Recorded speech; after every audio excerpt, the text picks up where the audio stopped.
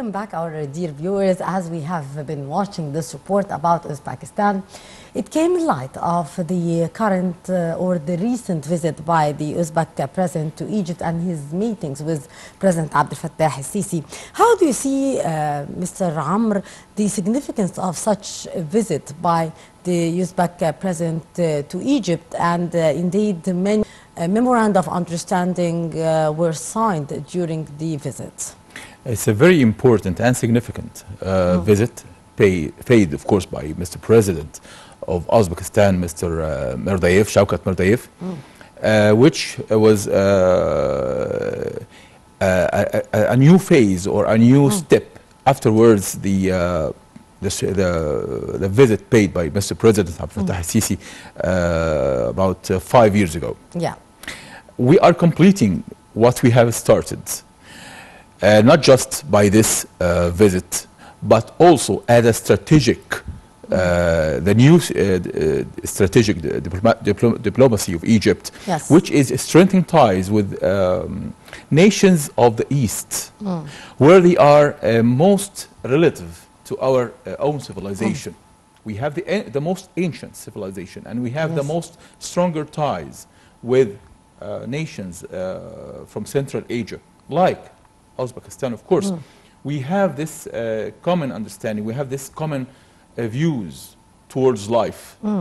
And we are not only just building this strong relations with a nation and a country like Uzbekistan, we are building stronger relations with all the Eastern countries, like India, like China, like Tajikistan. All of those countries are main supporters to Egypt, and we are supporting back their, or we having the same concept and the same horizon of mutual understandings towards too many issues on the international arena. Especially we're talking about the crisis in Ukraine, the Russian military operation in Ukraine. We have the same understanding. We have shared the same hopes that peace and stability would be regained again in this territory, this very vital and important territory in the region. Also, we are leading, by all meanings of the words, leading the efforts to start serious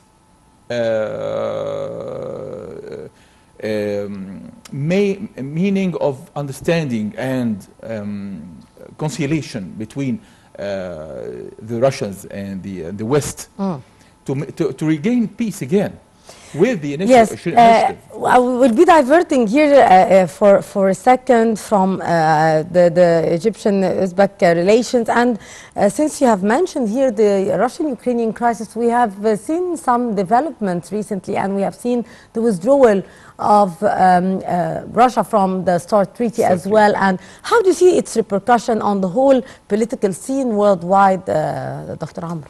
Well, that's very important and serious step. Yes, indeed. And a strong decision made by Mr. Putin, of course. Yes. It's a reaction to an action already taken from the West. Each and every action has a reaction. And this is we didn't expect it, of course. And it made, like they have thrown a fireball to the Americans and the West. But in the meantime, we can never forget or neglect there are peace efforts. There is a Chinese initiative to regain stability and peace in the region. Yes. In Central Asia. Central Asia is a very important spot in this world. The same spot we are leading. We have started the first true initiative that was accepted by both sides, by Mr. President Abdel al-Sisi. Yes. And also, besides this, we are establishing a stronger ties economically, politically, militarily, with our counterparts in the region.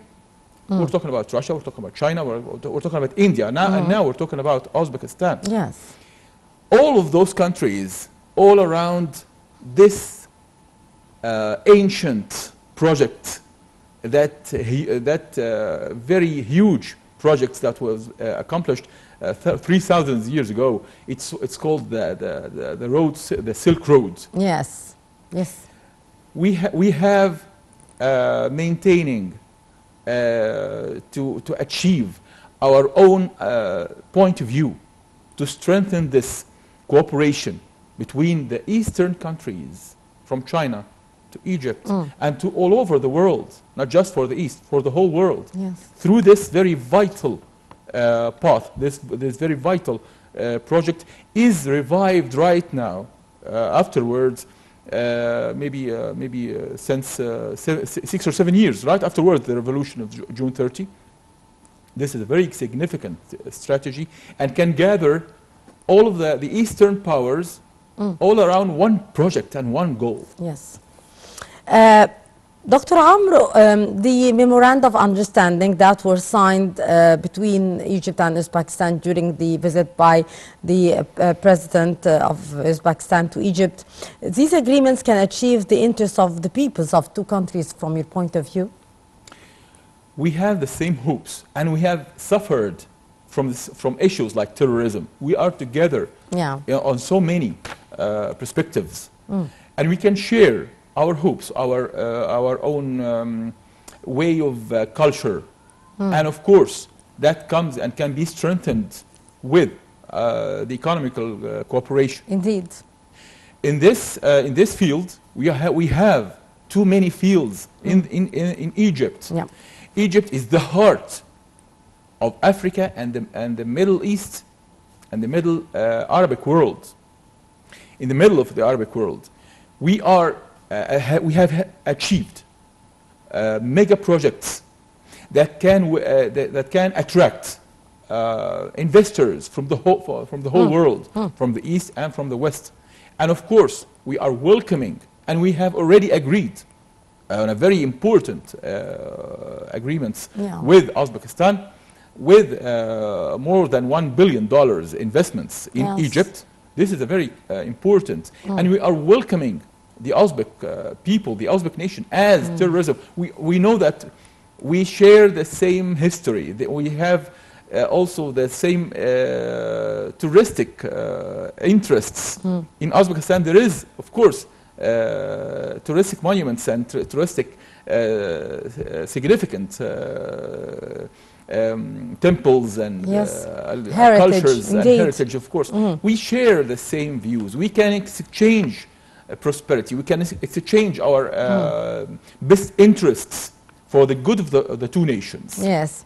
To what extent did this visit contribute to closer, comprehensive cooperation and common interest, and develop the base for a more bilateral agreement between both countries and peoples?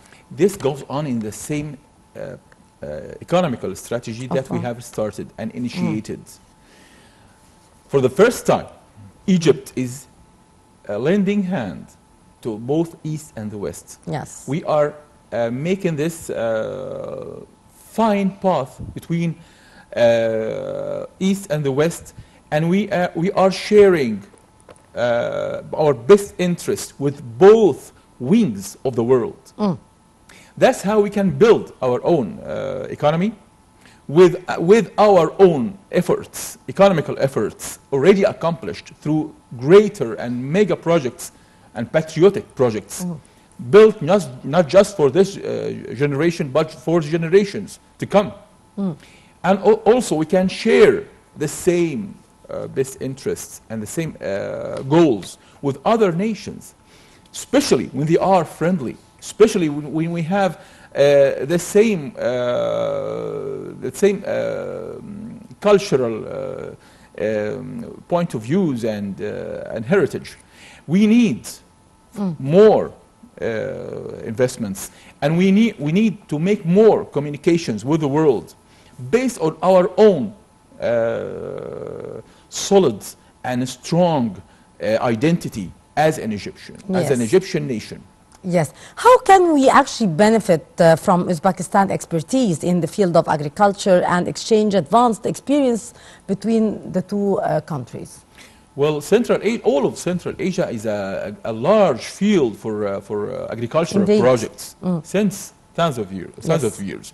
I believe that they need to invest in Egypt because I believe that there are they have this ancient need to communicate with the Egyptian nation, and of course, they have the expertise and experts and experiments through agriculture and industrial projects that can be invested and established in Egypt. Also, we still are in the safe zone of water supplies. They are suffering right now in Asia and in Europe. They are suffering now from drying up of the water supplies. We are still in the safe zone, and God's willing, we're going to be always in the safe zone. Yes. Yesterday, President Sisi congratulated the Saudi King Salman and Crown Prince Mohammed bin Salman on the occasion of the Saudi Foundation Day. How do you see this move, and how do you evaluate here the Egyptian-Saudi relations? I believe this is, of course, diplomatic and brotherly action by Mr. President Abdel to his friend and brother in Saudi Arabia.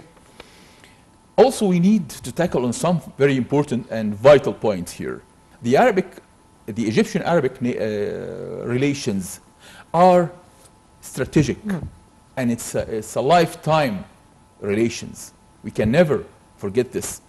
We can never allow any influences, especially by the Zionist existence, to try to poison our relations. I believe that the past few months, the Zionist existence tried hard to poison our relations with our own brothers in the Gulf and other countries, even in Sudan, in Morocco, and in other countries. We need to always to gather on the same aspect. Who is our friend and who is our enemy? Who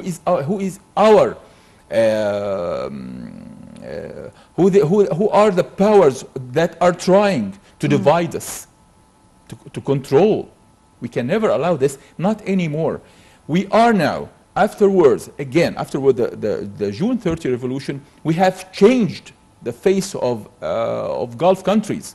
We have saved all of the Arabic region from the dangers of the terroristic group. And this is an action could have never be accomplished without the Egyptian leadership and the Egyptian army. Of course.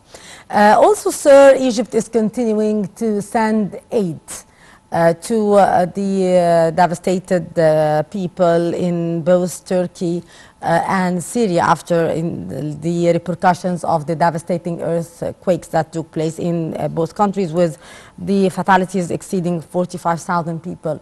How do you see the importance of such move and the importance of sending aid to the people in both Turkey and Syria? All right, we of course let us pay our condolences for the victims' families in both Syria and Turkey. Yes.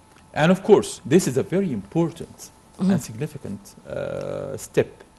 We are now strong enough to give aids to other countries who need help. We're talking about Turkey. We are dealing with the most civilized way toward the Turkish people, especially. Look how we were dealing with each other for the past 10 years. Yes. And now we are dealing with the Turkish nation as a friendly nation. Indeed. This represents how civilized Egypt is. And also, let me tackle on something important here. The new Arish port that is still under construction, and already some of great part of it is already accomplished. Yeah. is a main point of sending aids, whether to Syria, our brothers in Syria, or our neighbors in Turkey. Of course. That means a lot. That port had made a true earthquake to the heart of the Zionist existence, because it's a very significant port that can help our gas trade with Europe, and as Egypt now is one of the most important suppliers for Europe for gas, and also it gives us control and influence in East Mediterranean.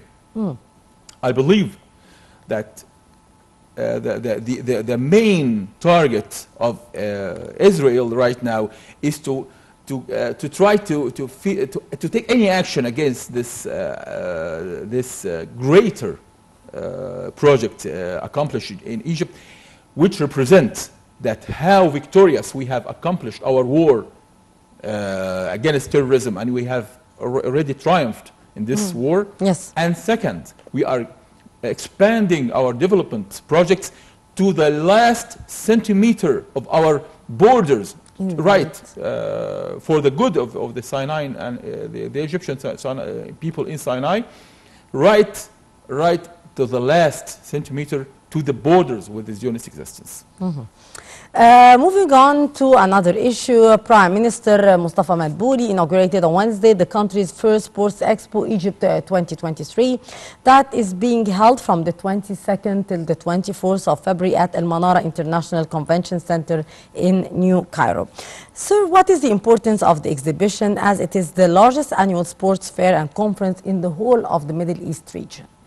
Well, of course, Egypt is the main leader of sports in the Arabic region and in Africa, historically and by all means. Yes. And such an action should represent how we take care of our youth and trying to make it even better for our sportsmen and sports women to a better future through our own such important projects for the youth, for the nations, and for cooperation with other nations in the Arabic region and in Africa.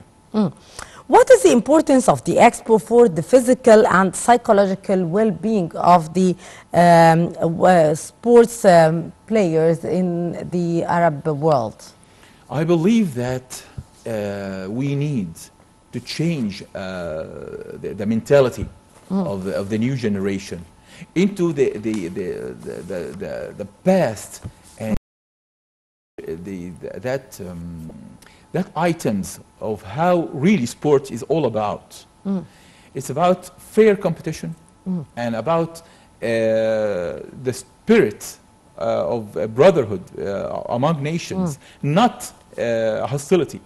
This is very important. We can, of course, support with such a summit with the Expo yes. Sports, with our building our nations' relations with to the east and to the west. To what extent this Expo and other events could be an opportunity to exchange the experience, to exchange the ideas, and to have to adapt new methods for the world of sports, and for having new athletes, to give more opportunities to the young Egyptians to be exposed to the whole world? To what extent these exhibitions could be representing a real opportunity for a best sports life for Egypt and Egyptians as well as the Arabs?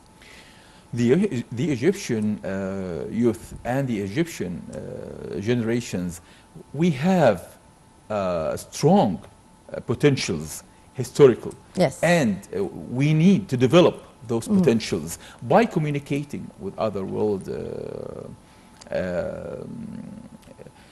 what they have, the new thoughts, the new visions, or the new technologies, and how to build an Mr. President Abdel Fattah on a very important, we need to use for youth, for yes. people. This spiritual spirit is very important for the whole nation to go on and on. We can never build a generation without a strong bodies and athletic bodies. Indeed, and with this positive note, we come to the end of this segment in our program. I would like to thank so much our dear guest, Dr. Abdel Rahman, our political analyst. Thank you so much for being with us and for your precious input. Always a pleasure, sir.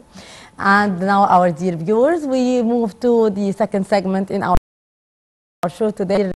Dina Hussein. We will go short break, and after that, we'll be back to continue our program, so stay tuned.